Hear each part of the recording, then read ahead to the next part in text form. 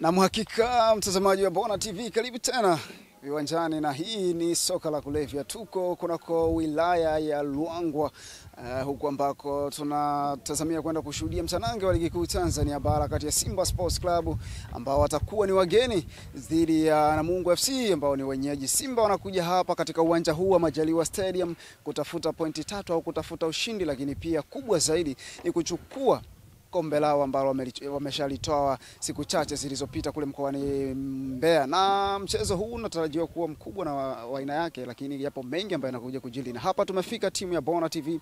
Tumeweza kutazama mazoezi kama ambavyo unatazama, lakini tumezungumza na kocha Hitimana, tumezungumza na Bigirimana pamoja na Mwambereko wakizungumzia mtanange huu. Tuende kuwatazama, alafu then hapo tutakujua nini ambacho kinajiri kutoka hapa Ruangwa, Rindi nchini Tanzania.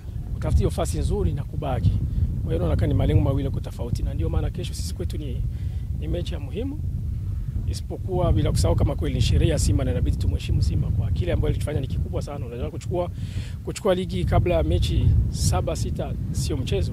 Kwa hiyo ni kumpongeza, aje tu tumsaidie kufanya sheria, lakini na sisi tutakuwa tunahitaji pointi kwa ajili ili tupate kubaki na sehemu nzuri. Simba mwamuzi katika ule mchezo mwisho wa siku alitokea baada ya mechi yenu ile kutokea. Baada ya mechi kumalizika, namna alipochezesha, kesho yake katokea mwamuzi yule akasimamishwa. Nafikiri hapo unapana jibu. Kama alisimamishwa maana yake kuna kosa ambaye alifanya. Ni kosa lifanyika, tukubali, na ni kukubali pia kama mwamuzi ni binadamu, lakini kosa lifanyika. Juu ile ilikuwa ni offside. Kwa hiyo ni kweli alifanyika kosa, ni binadamu kama sisi wote tunafanya makosa.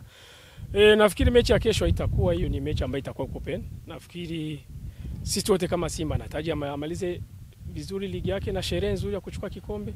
Hata na sisi tunataka tumalize vizuri, nafasi nzuri. Nafikiri hapo itakuwa ni mechi nzuri yenye watu watakuja watizame na watoke na furaha.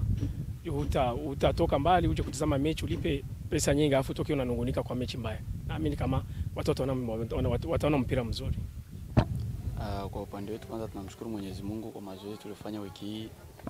Na imani ni mechi ngumu kwetu, lakini kwa sababu tuko nyumbani kuna malengo tumejiwekea nyumbani. Si hatuwezi tukafungwa nyumbani, na imani tutashinda. Malengo yetu ni kushinda ili tufike nafasi ya pili. Kwa hilo kabisa tuwezi kuruhusu, kwa sababu kila mind ya mchezaji ni kufanya vizuri.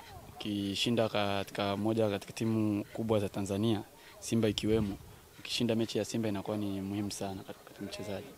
Yaani kujenga historia. Sisi tunataka kujenga historia katika uwanja wetu, kwa sababu Kagera shajenga historia namna hiyo, na sisi tunahitaji kujenga historia yetu. Moja ya vitu ambavyo vinazungumzwa ni kwa sababu Namungo wao wanatafuta nafasi ya 4 kwa udi na uvumba, ndio maana kesho afe kipa afe beki kwa mbele kwenye mchezo.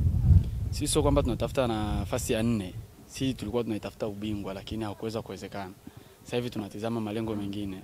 Nafasi ya pili ipo, nafasi ya 3 ipo, nafasi ya 4 yoyote itatokea, lakini sisi malengo yetu ni mwaka huu tushiriki kimataifa.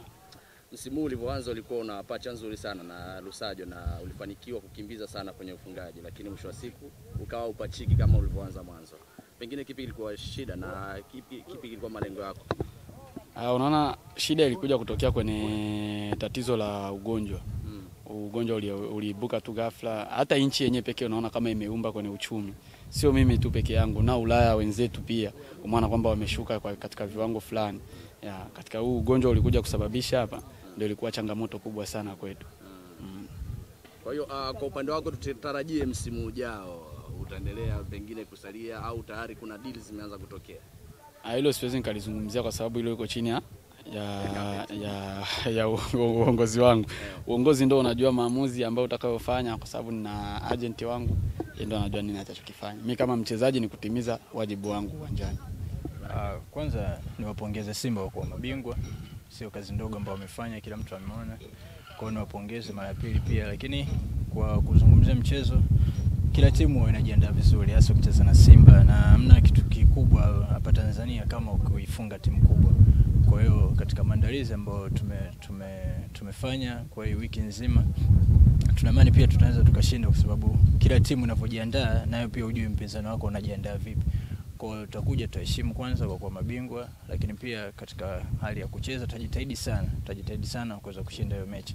Sababu najua si mechi rahisi, na yeye pia hawezi kukubali kuchukua ubingwa hapa katika huku Ruangwa huko akiwa wamedraw au wamefungwa, ni lazima mwenyewe pia anataka kuchukua ubingwa kwa kushinda ili ashangilie vizuri. Lakini pia yote ni hali ya mchezo, lakini mwisho wa siku lazima mshindi apatikane hapa, na sisi tumejiandaa kwa kushinda kabisa. Na Jamali, umekuwa haupati nafasi ile katika first 11 ya mwalimu. Pengine changamoto ipi umekutana katika kikosi cha Namungo? So far kwanza wakati nafika hapa kutoka Kenya ili baadhi ya ITC au vitu vilichelewa. Kwa wakati nilikosa baadhi ya mechi kama 5 mfululizo hivi, lakini pia wakati najiunga na timu huku pia nikapata majeruhi ambayo kwa sasa ndio kidogo anaenda kumalizia, ambayo hata mwalimu pia anajua hilo. Kwa hiyo si muda mrefu sana nadhani nitaweza pia kuingia katika timu. Kwa majeraha yalikuwa muda mrefu kidogo. Alikuwa muda mrefu kidogo. Na pengine labda umegusia Kenya ulienda kukiwasha, na kipindi hicho tunafahamu ulitoka kwenye moto sana. Watu pengine hawafahamu hivi Kenya kitu gani ambacho kilikoondoa, au ni mkataba uliisha? Mkataba uliisha pia.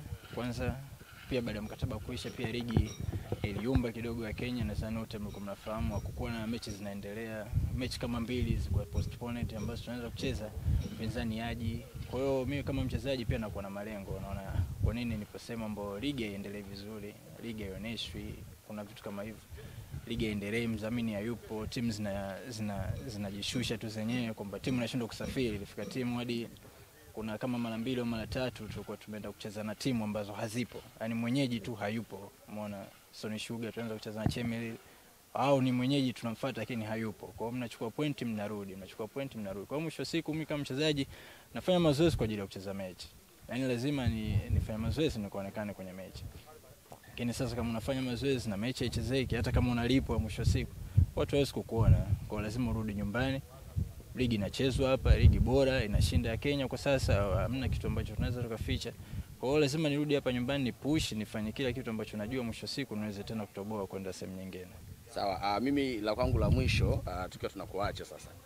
Tunafahamu umepita katika vilabu vingi, na ili ufanikiwe zaidi wengi wanasema lazima upitie vilabu vikubwa 2 au 3, Simba, Yanga, Azam, ndio utoboe uende huko international na vitu kama hivyo. Wewe kwa upande wako hiyo ikoje na unaitazama vipi? Na tunaiona Namungo imewasha sana sasa hivi msimu huu. Ni kweli. Kitafsiri ipo hivyo, lakini mpira siku zote unaweza kukutabati hata kama unacheza timu ambayo inataka kushuka daraja. Unaweza kutoka timu ambayo inataka kushuka daraja na ukaenda sehemu nyingine nje au sehemu yote ile na ukapata nafasi. Lakini kinadharia au kiuhalisia ambao hapa nyumbani yupo, ni lazima uende katika hizo timu Azam, Simba au Yanga au timu zozote zile ambazo kidogo hizi zenye timu zina hiyo kariba ya kutoa wachezaji sana, kwa sababu ni timu ambazo ukienda unaweza kupata mashindano zaidi ya 3 kwa mwaka. Kwa ni timu ambayo unaweza kupata kwanza friend match ya kimataifa, timu ambayo unaweza kupata pia mkacheza Confederation au zaidi mkacheza Champions League. Kwa hiyo wewe kama mchezaji hizo ndo sehemu kabisa ambao unaona nikienda nitapata ujuzi wa kucheza mechi nyingi sana za kimataifa. Tofauti na timu nyingine hapa nyumbani zipo, lakini Simba, Yanga, Azam labda na timu zingine ambazo zinajitahidi kidogo. KMC msimu kama nakumbuka ni wakati nipo Kenya ilikuwa ni season kipindi kile, nao kidogo waliweza kufika sehemu nyingine.